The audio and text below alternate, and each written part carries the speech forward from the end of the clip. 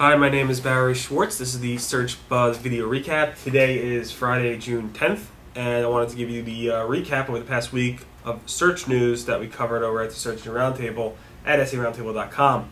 Let's start with Panda 2.2. I think it was Tuesday afternoon. We heard some early reports that people were suggesting that Panda was getting an update. The update was being nicknamed 2.2.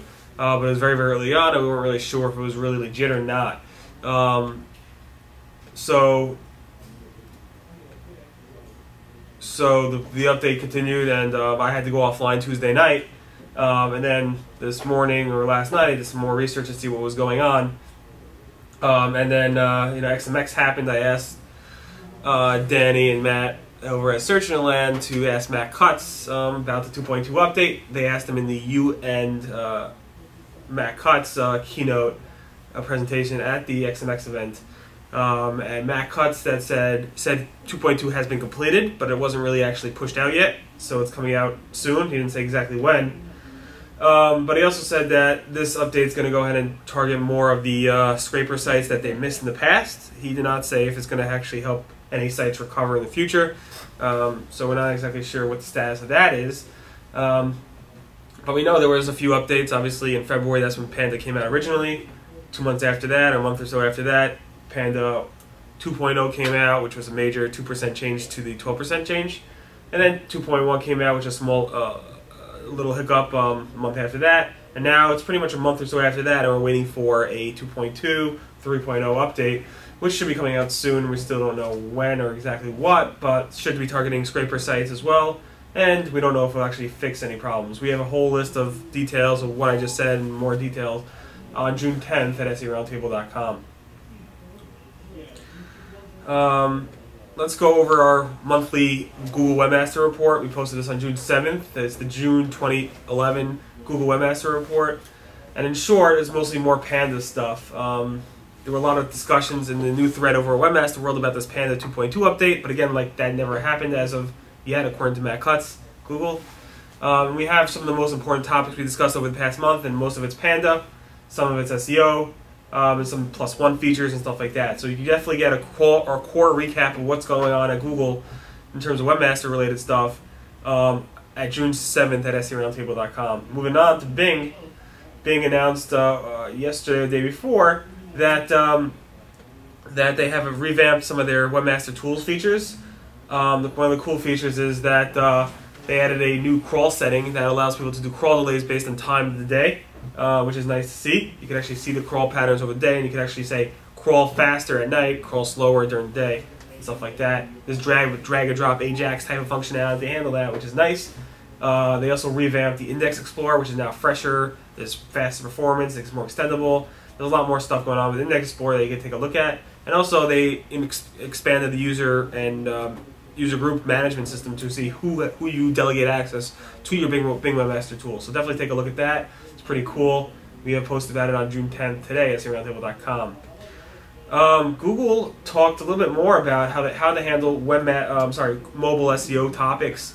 Something that I've been talking about for a while now.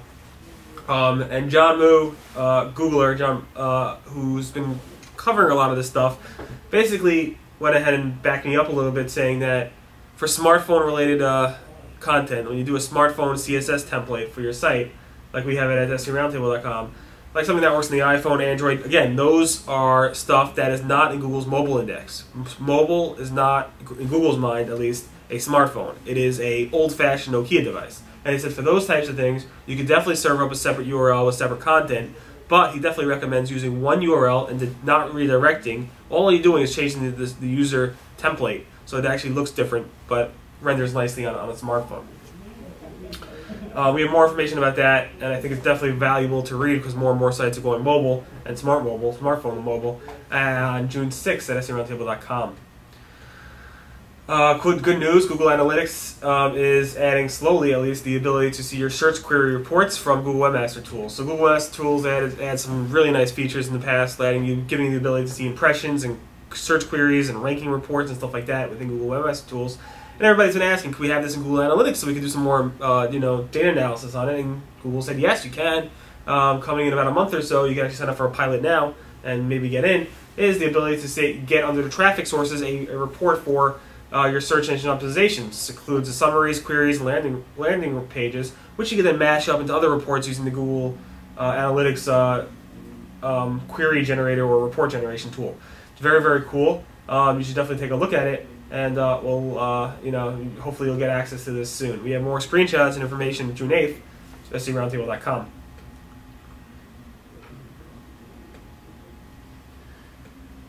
Google added an authorship tag. Authorship tag basically lets you define what stories a specific author wrote on your blog or news site. It's a new markup, rich snippet markup, and Google said it may be used as a ranking signal in the future, so you definitely want to take a look at that. More information about that on June 9th at SEOroundtable.com. Another feature Google added this week was the ability to show more pictures in the search results, and plus a hover over image. So now, if you do a search that triggers a picture in Google Web Search, like you do a search of flowers or water, Google will show pictures, and you hover over that picture, and actually balance that picture out, give you a better view of that picture. At the same time, if you add the word pictures or images or photos, Google will then show you a lot more images on the web search results page, which is nice, I think, and it works out pretty well. It looks pretty nice, in my opinion. A month or so ago, Google came out with a new rich snippet tag called the Prayer Times rich snippet tag. I found very interesting that because I launched a system called Schulsite, SHULSITE.com, which basically is a way to make websites and counting systems and more things for synagogues. And this is the prayer times really applies mostly to the Islamic or the Jewish religions, because those are their prayer times are based off of sunrise, sunset, and other factors based on how when the time the sun comes up and goes down.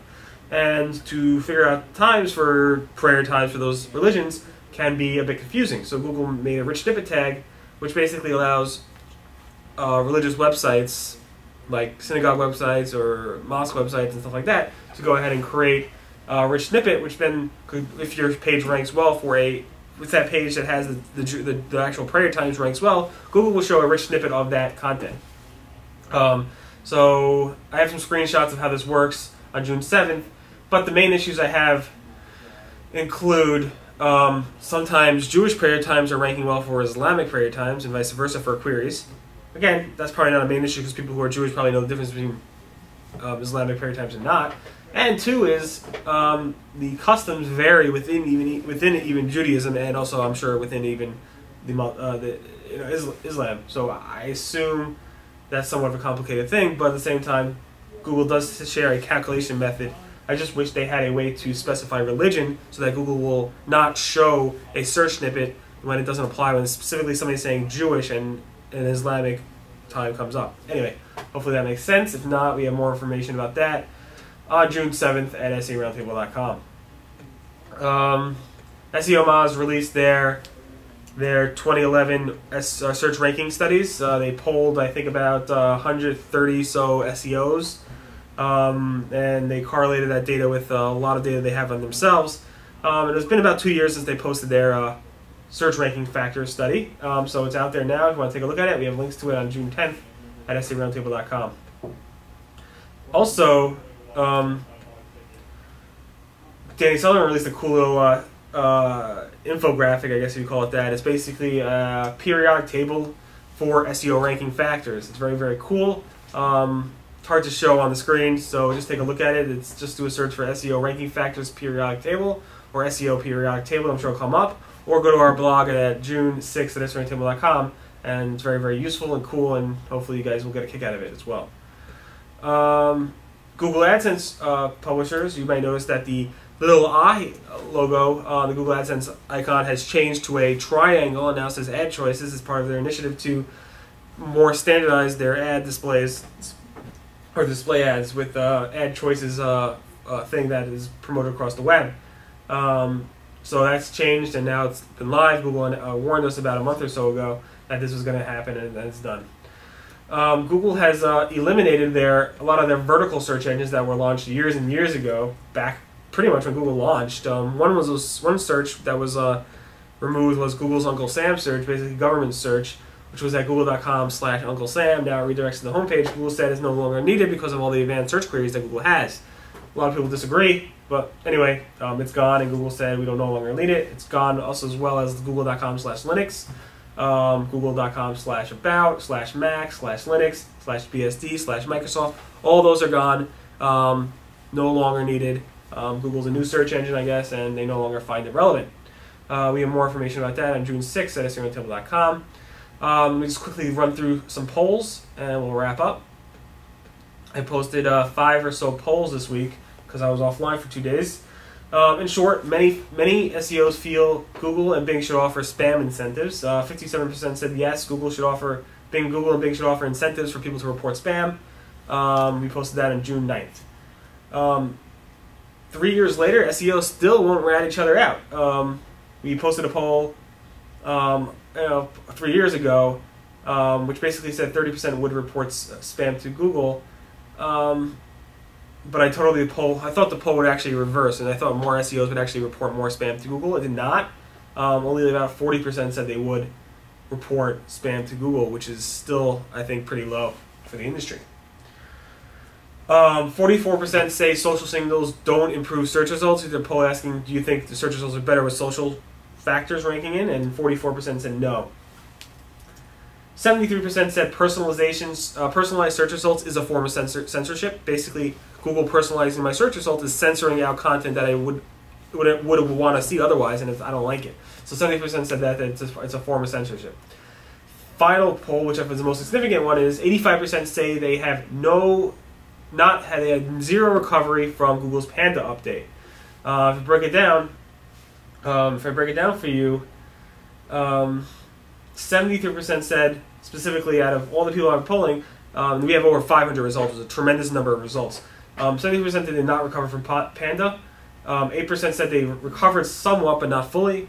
4% said they had a full recovery, and 50% said it didn't apply to them. So if you take all that and mash it up, really 85% said they did not recover when you pull out the NAs, not applicables. Finally, there was some Google Doodles. We had the Richard Scarry Doodle, I think it was on Sunday, which is a book publisher, a book author, who's celebrating his 92nd birthday, who died several years ago. And Les Paul's logo was yesterday, which is actually still live today. If you do go to google.com, you'll be able to see the Les Paul logo, which actually lets you play with it, which is pretty cool. It was his 96th birthday, and there's one person who actually complained that it was actually wasting about 10 megawatts of power worldwide. Interesting tidbit. Anyway, that pretty much recaps the Search Buzz video recap. Today is Friday, June 6th. My name is Barry Schwartz, and thanks so much for listening. We'll see you guys next week. Everyone have a great weekend. Bye.